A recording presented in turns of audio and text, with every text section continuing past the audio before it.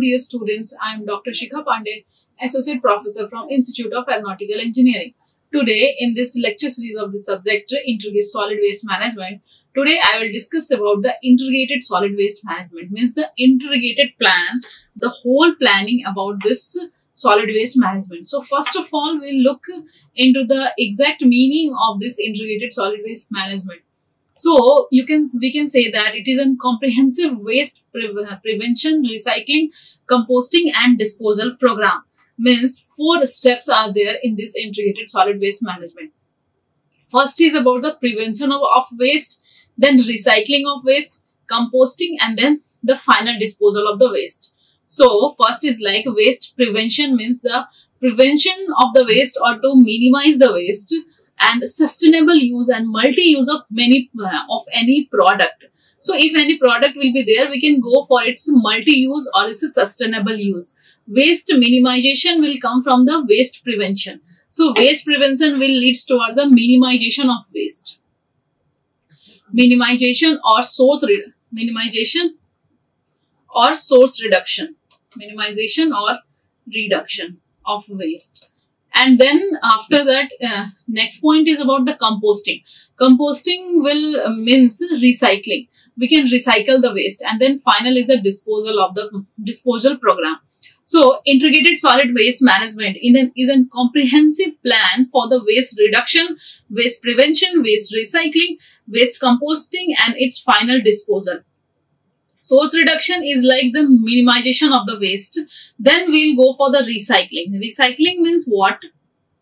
Processing of non-biodegradable waste into the recover commercially for the recovery of some commercially important things, like if plastic will be there, we can recycle the plastic. Paper can be recycled to make something else like some cardboards, or same is in case of metals, glass, e-waste recycling. So recycling is like to processing of all any non-biodegradable waste to recover commercially valuable materials like plastic, paper, metals, glass, e-waste recycling and all. Composting, again composting is like it is a process of processing of organic waste. So we can recover some compost by the method of windrow composting, in vessel composting or vermicomposting also. So this is about the composting process. Like the organic waste should be processed and we will recover some important compost either by the method of windrow composting, in vessel composting or vermicomposting. Next thing is again about the waste to energy. So waste to energy means like the recovering energy before the final disposal of waste, means before the final disposal of waste to recover some of the energy, like in case of, for example, RDF, biomethanation, some co-processing of combustible non-biodegradable dry fraction of municipal solid waste and incineration also. So RDF means refuse derived fuels and biomethanation process, co-processing of combustible, some non-biodegradable dry fraction of municipal solid waste, and then next is the incineration also. So recovering any energy before its final disposal of the waste. Next is about landfill. So landfill will represent the safe disposal of inert residual waste at the sanitary landfill. So you can see that this is the integrated solid waste management program, and it will involve from its source reduction to its recycling, either to go for the composting. If organic in nature waste is, then it will go for the composting. If some commercially valuable product will be there in the waste, then we'll go for the recycling. And after the final workout, it will goes for the landfill also. So a landfill means the safe disposal of all inert residual waste into the sanitary landfill. So for any waste, first this will indicate the most preferred method and least preferred. So obviously most preferred is come from the either source reduction, then it's recycling, composting, waste to energy and landfill. Now comes to the next point. This is about the integrated solid waste management planning and processes. So planning will be like it is there. You can see that for the planning, first what you have to do, we have to identify the needs.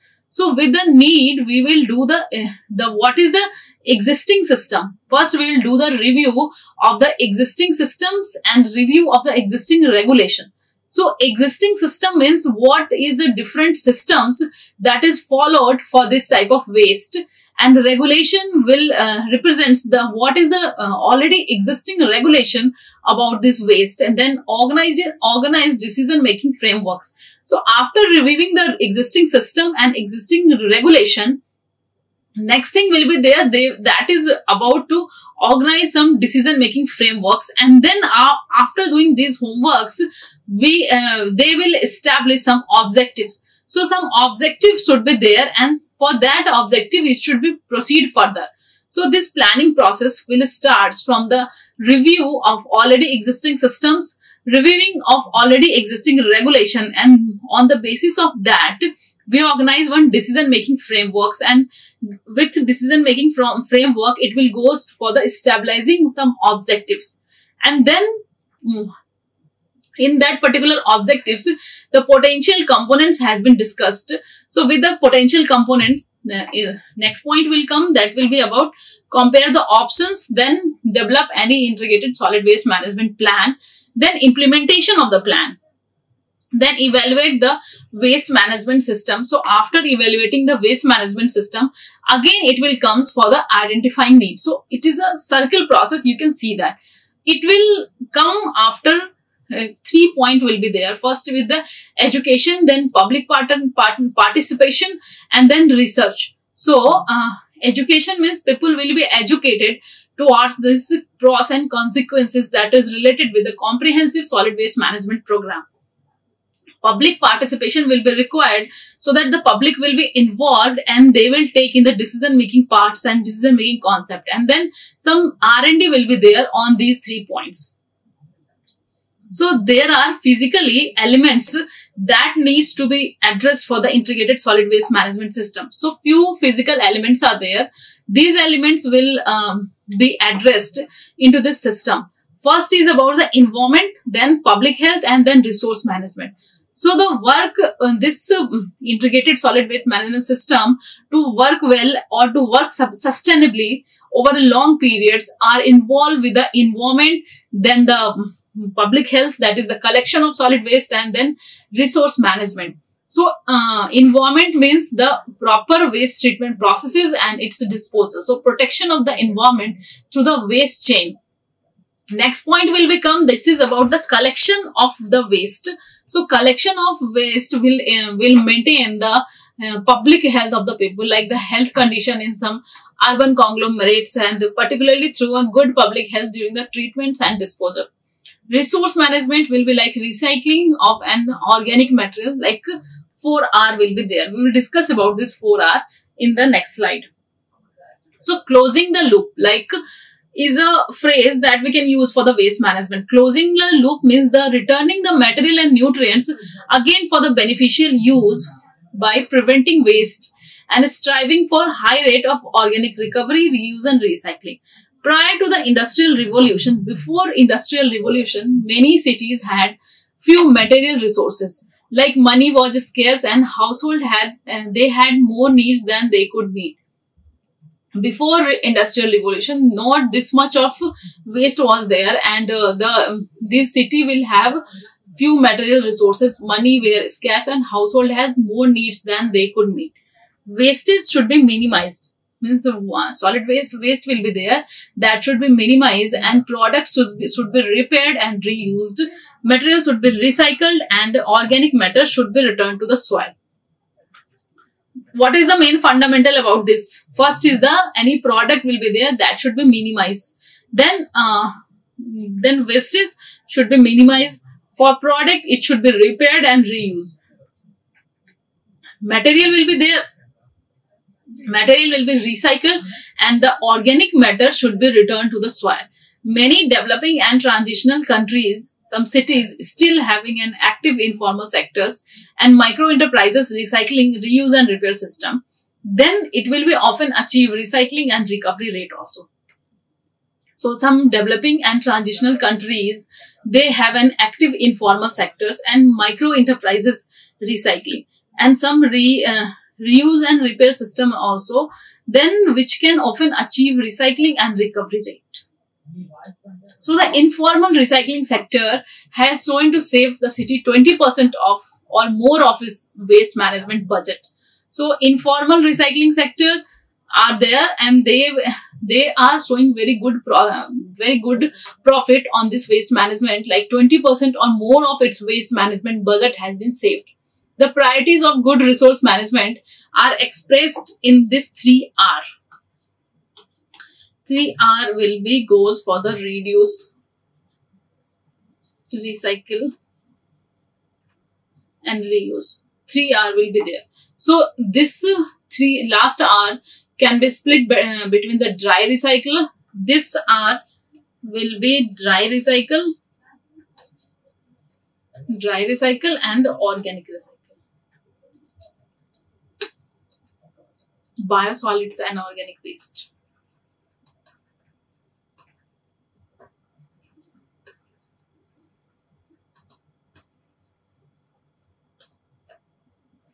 Next, you will come on this point. This integrated solid waste management concept mainly deal with the 4R concept. This is reduce, reuse and recycle. Then next is the recovery. So by reusable, some rechargeable and refillable is also there. The adoption of the 4R concept helps to minimize the amount of waste that should be handled by the municipal authority. So minimizing the public health and environmental risk associated with it. The integrated solid waste management concept will be there, and that concept will be deals with the 4R concept. This is reduce, reuse, recycle and recovery. Buy any reusable item, then you can go for the either rechargeable or refillable. The adoption of the 4R concept will be helps to minimize the amount of waste. It will be helps in towards the minimization of waste or reduction of waste that should be handled by the municipal authority, minimizing the public health and environmental risk which is associated with it also.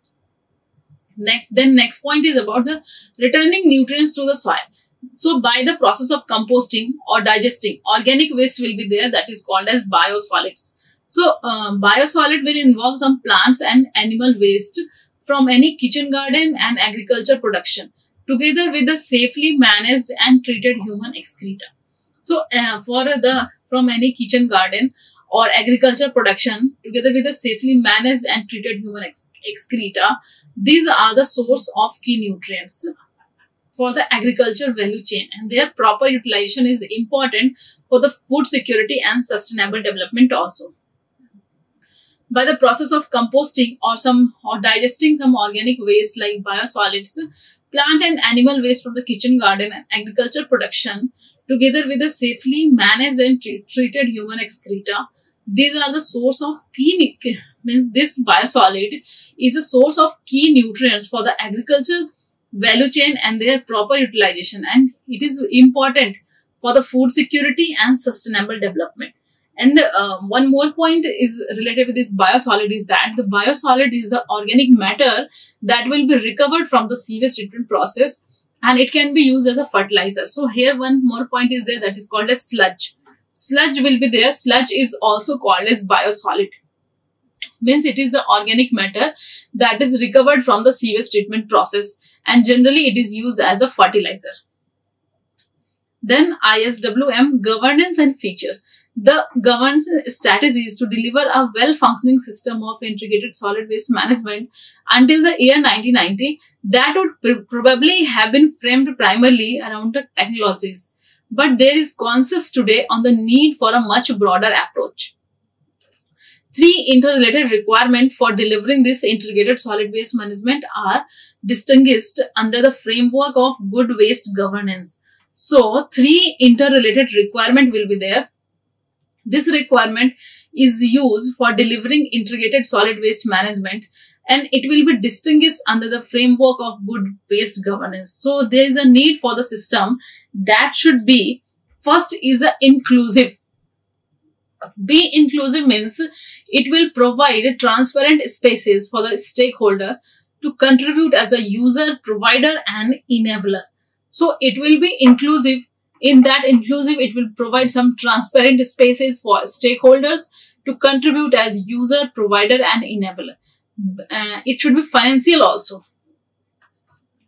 Financial sustainability. Financial sustainable. It means it will lead toward the cost effective and affordable.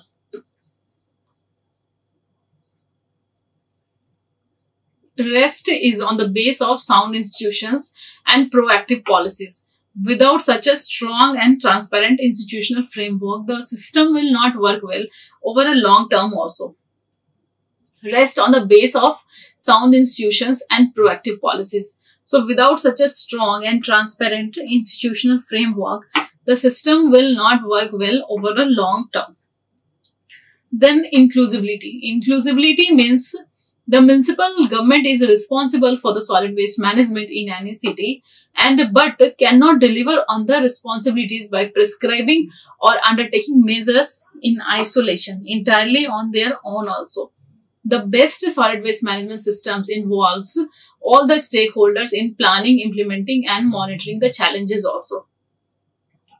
Users or some waste generators are the key stakeholders in waste management, as are the NGO, women unions and other organizations that represent them in the policy and governance process. So users or waste generators are there and they are the key stakeholders in the waste management, and they are the NGO, women unions and other organizations that represent them in the policy and governance process.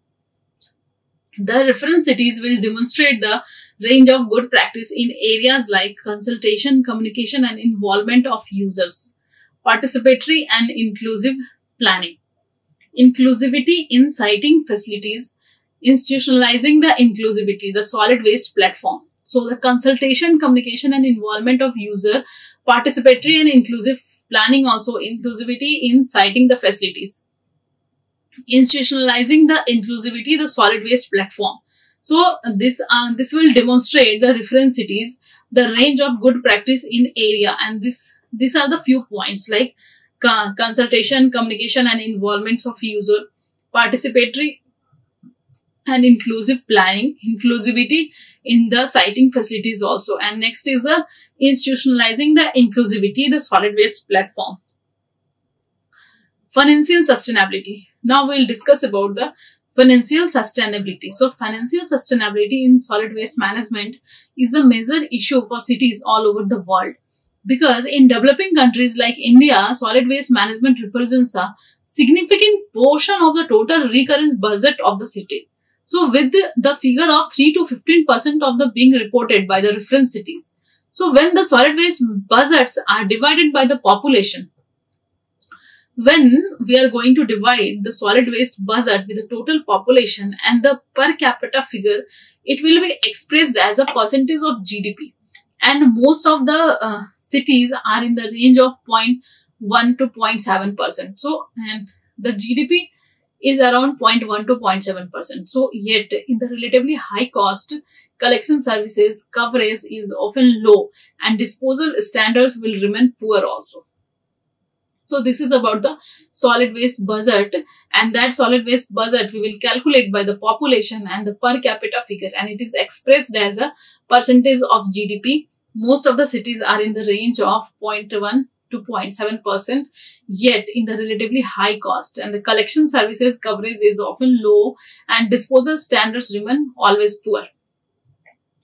So the essential first step is to establish the current cost that serve as a baseline for comparing the cost of any proposed improvements to the waste management system. So initially, essentially, first step is about to establish the current cost that serves as a baseline for comparing the cost of any proposed improvement to the waste management system. Next is about some sound institution and proactive policy. So sound institution will represent a strong and transparent institutional framework, which is essential for the good governance in the solid waste. So without such a framework, the system will not work well over a long term also. Indeed, it has been suggested in the 2001 United Nations Habitat World Urban Forum that the cleanliness of the city and the effectiveness of its solid waste management system may be useful as a proxy indicator of good governance. So if waste services are to be effective, a city must have the capacity and the organizational structure to manage the finances and services in an efficient and transparent manner also. Streamline management responsibility with the communities and listen to the users. So if waste services should be effective, a city must have the capacity and the organizational structure to manage the finance and services in an efficient and transparent manner, and the streamlined management responsibility will be with the communities and listen to the users also. So it has been suggested in the year 2001 in United Nations, this is Habitat World Urban Forum, that the cleanliness of a city and the effectiveness of its solid waste management system could be useful as a proxy indicator of good governance also. So if a waste service are to be effective, a city must have the capacity and organizational structure to manage the finances and services in an efficient and transparent manner. So if a city must have the capacity and the organizational structure to manage the finances and services in an efficient and transparent manner, streamline management responsibilities with some communities and listen to the users. The necessary condition that must be met for successful private sector involvement, it will include some competition, transparency and accountability also. So all of which will help to ensure that the contracting process is free from the corruption and that citizens receive the services as contracted. The necessary condition, some sound institutional proactive policies will be like that.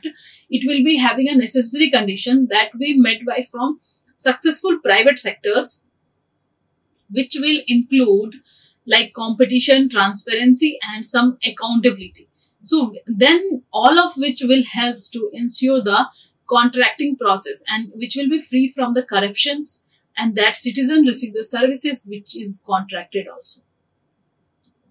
Then gender equity aspect. Gender equity aspect is again one very important point in this integrated solid waste management planning. So this will require some intervention to protect women from the harmful effect of unhygienic practices, which also affect their social functioning in childcare and family food supply, like human scavenger before.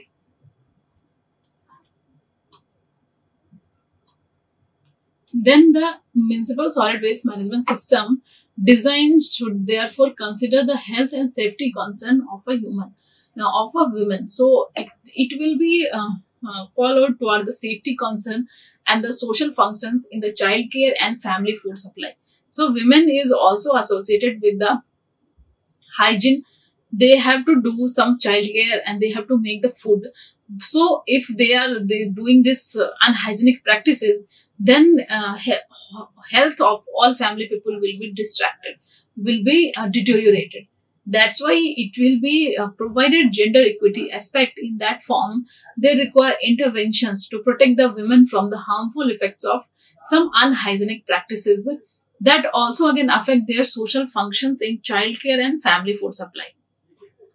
The municipal waste management system should also engage in the social impact assessment to bring gender gaps to the forefront for systematic analysis and corrective and appropriate responses also. So this municipal solid waste management system is engaged in the social impact assessment, and that will bring some gender gaps to the forefronts for systematic analysis and corrective and appropriate responses also. So these are some references of some of the textbook that you can follow for more study. This textbook you can go and you can find out about more detail about these topics. So now I am concluding my lecture. At this stage in this lecture, I have discussed about the integrated solid waste management plan for a city. So for this, what are the important factors that should be responsible for making this integrated solid waste management plan? So thank you for today's lecture. If you have any query, if you have any question regarding this lecture, you can write in the comment box or you can directly mail me onto my given mail ID, Shikha Pandey@gmail.com. Thank you. Like, share and subscribe. Hit the bell icon for more updates.